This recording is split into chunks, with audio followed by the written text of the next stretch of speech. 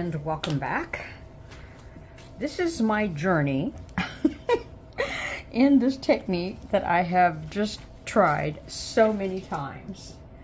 You will see what I will be trying to do. I have here the Royal coaster mold from Molds and Shapes. I am using Let's Resin 1-to-1 regular, the regular one. I'm pouring a layer, just leaving a little bit in my cup because I am going to be placing these really cute rosebuds in here. I have tried this technique several times, and I am trying to create the ripple effect or crushed velvet effect, and I did try it with just regular cellophane. I've tried it with iridescent cellophane, and I kind of keep missing what I'm supposed to be doing. So I am going to try this again. And I keep saying it every time I do it. This is the last time. This is the last time. So here I go again. I've got here some little rose sort of, I don't know what you call it, flakes. So I'm going to put one at the tip there because I don't think my rosebud's going to fit in there. Then I'm just going to randomly place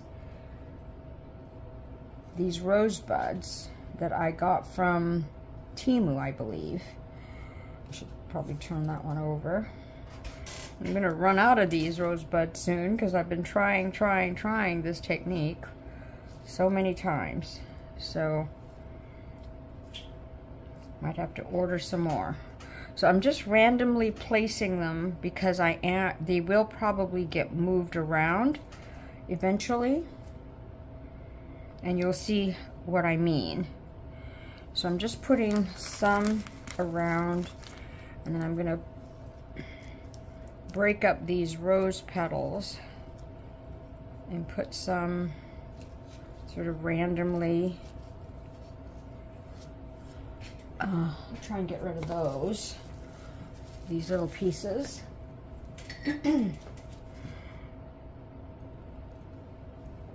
I did let my resin sit for a bit to hopefully try to thicken this up.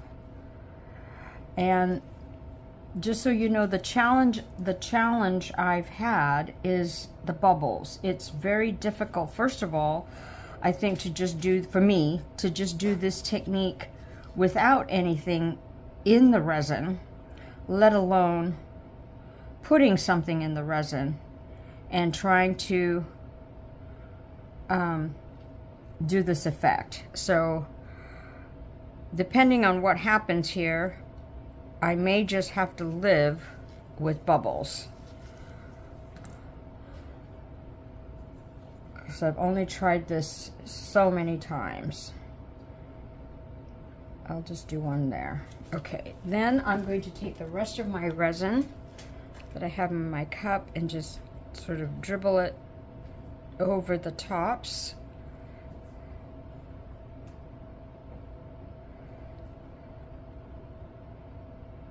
So what I'm going to do is, after this, I have some iridescent sort of wrapping paper, oops, and I will be fussing it over this. And so I will put you on a time lapse while I fuss with that paper. And you can fast forward or hang in there with me, or just, you know, go to the end. So I don't want to fill this too much.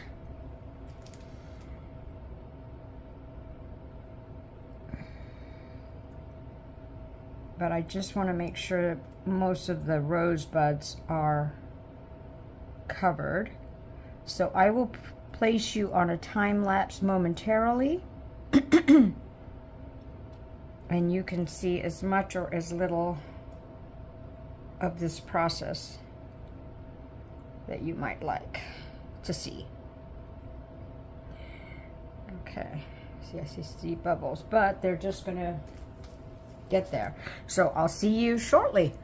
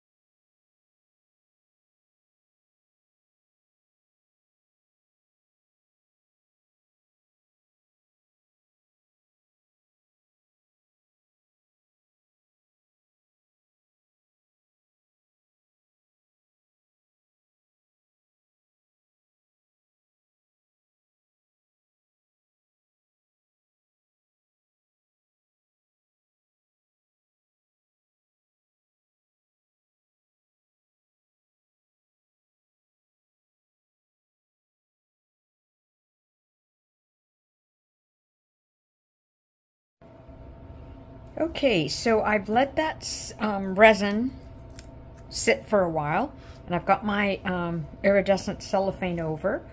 I have mixed up some black pigment paste with the resin, and I'm just using, I guess today, this one is just platinum super clear. I had that handy. So I'm going to pour a coat over. And I keep saying this, but this is the last time I'm going to try to create this effect. So who knows if this doesn't work out, if I'll try again. I keep threatening that that's my last one. Got a little bit, oh, this one I should have cut over, but let me put some in there, because I think I see a little gap here in between the cellophane and the mold. So I'll just want to cover it.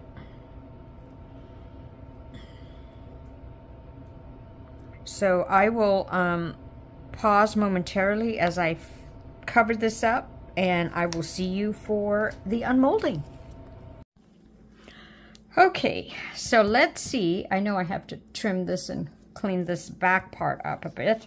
It is still a little soft, but I can't wait any longer because I've only tried this so many times.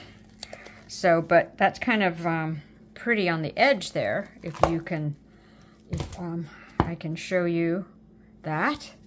Okay, so let's see if mine, I've got to come up with the title, Roses in Ripple Cellophane. Oh, finally, I finally did it. Yay!